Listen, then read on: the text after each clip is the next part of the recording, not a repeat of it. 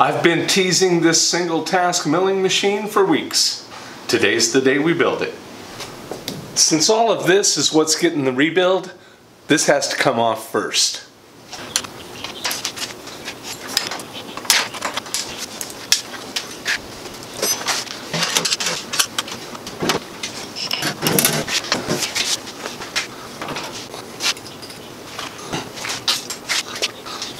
Okay, I've chosen this location for the rail because I want the piece being cut to be on top of one of these bearings.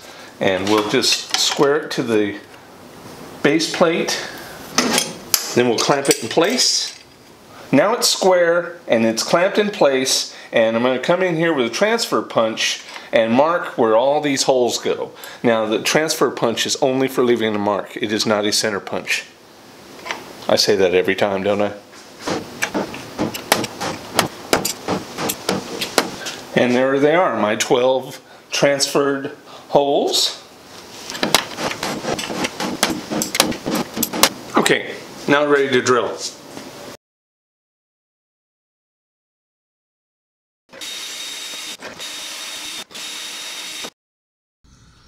You know, it was about this time that the microphone battery died, and I didn't notice for several minutes. But, you know, there's not really a lot of audio action going on here anyway. The base rails are installed now, and we'll call that the X-axis.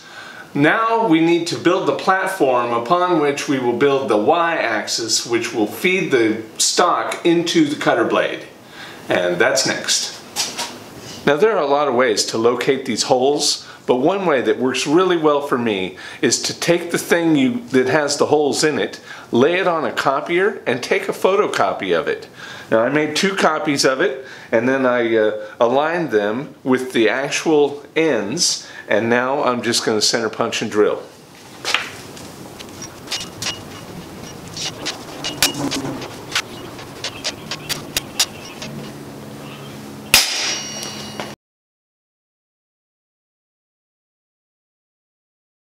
Now we need to locate the bearings of the Y-axis, and I'm just going to line up the edges with the edge, and I want them right over the top of the X-axis slide bearings.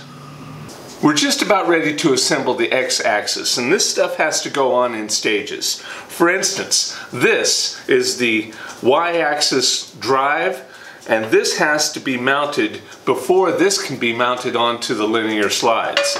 And then that has to be done before these can be mounted onto this, because these are in such a place that they will block the screws that attach the plate to the X-axis slides.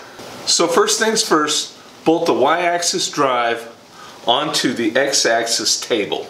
Now I've got the Y-axis drive here and the Y-axis bearings. Now on top of this I need to build the workpiece holder, and the workpiece will be fed into the cutting head and then get slid side to side to cut the slot. And the next step is just like we did before. I've got a photocopy of the top of the bearings. We will just glue that on in the right place, drill the holes, and that will give us a place to mount it. After that we can build the fixture that will hold the stock in place. I've been pretty lucky so far that I haven't had to take this thing apart, put it back together, and take it apart again. But I've reached the end of that luck. All the holes I drilled before matched up with the places they're supposed to go, including these on this plate. But to get the location for this captive nut for the drive screw, I'm going to have to actually bolt this together, install the drive screw, mark the holes, then I can drill and tap them. After that, I'm going to also have to build the fixture and the clamping assembly on top of this plate, and this will end up probably going on and coming back off at least 3 times during this process. Okay, so now we've got our X-axis and it's moving. We've got our Y-axis with the drive hooked up. Let's test the drive. Okay, that's working too. Now we're very close. All we got to do is build the fixture that will hold the stock onto there and the clamping mechanism, and then we can align the cutter bit to all this and test it out. Now the next step is to build the stock holding apparatus. This is the stock. It's a 3/8 inch aluminum tube, and I've got this aluminum bar. The way I'm going to do this is I'm going to drill a 3/8 inch hole into the bar and cut that hole in half. And then that will make a perch that this will sit on. Then I'll make perches for these toggle clamps, and that'll lock the workpiece into place so it can be fed into the milling cutter. I drilled partway into a couple of pieces of aluminum, and then I cut them in half to make this saddle arrangement. Then we'll come in here with a couple of toggle clamps to hold it in place, and then we'll mount all of this onto the Y-axis, which will move it into the milling cutter and cut the slot down the length of it. And the banana is for scale. Here's what I've come up with so far. This is the Y-axis, and the screw on the drive was just way too long, so I cut off everything I didn't need. I came up with a stock holder, and the stock is meant to have a 3/32 inch roll pin in the end of it. And because of that, I put that roll pin in there to locate the stock into the fixture every time. Then we just throw down these toggle clamps, and then we'll guide the stock into the cutter blade, which will be right here. So this much is done. Now I need to get over to the X-axis, which is going to be driven off this. It's going to be a gear reduction motor going around to slide this to slide the X-axis side by side, back and forth. Now the drive motor I'm going to use for the X-axis is a windshield wiper motor out of a 1990 Le Mans. That just happened to be one that I found that I liked. It's got all metal transmission on it, and this is it. The output shaft hangs a little bit low, so what I'm going to have to do is build like a bridge trestle thing for it to rest on, and then I can tie it in to the linkage there. So to make these rod ends so they're level, the bottom of this needs to be 3.5 inches. So I need to make a bridge that'll elevate this whole, these are my mounting areas, so I need to make a bridge that'll elevate the whole thing 3.5 inches. That's not going to be too tough. And here's what I came up with. It's just a 1.25 by 1/8 inch flat steel bent into a little perch. Got a gusset going on there for any side-to-side motion that may want to occur.